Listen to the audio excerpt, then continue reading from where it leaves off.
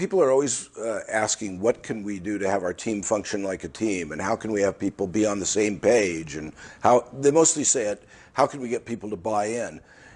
And almost everyone thinks that there's something that if they said it right, that would do it. If I buy into an idea, it's still your idea, and I may agree with it and I may even like it, but it's not really mine.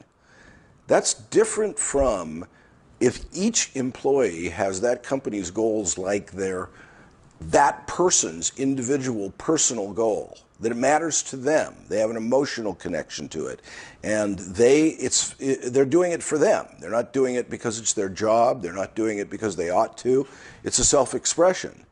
And when people's work becomes a self-expression, and when the goals of an organization become the self-expression of each person in that organization, you get a level of power you just can't get from traditional buy-in or consensus.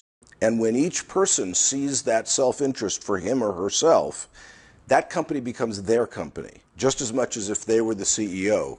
And it's like having a 6,000 person company with 6,000 CEOs.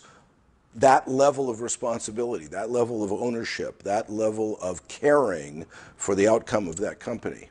It's not just get on board somebody else's game, but think for themselves. One of the reasons our clients have been so extraordinarily successful is that the people in the companies become more innovative. Instead of becoming just better followers who just carry out orders, when they have that level of responsibility, that level of ownership, they start to get very inventive and very innovative, and they come up with ideas that the executive team, for instance, might never have come up with, because everybody's thinking and sleeping and eating, how do we get to this outcome we're committed to?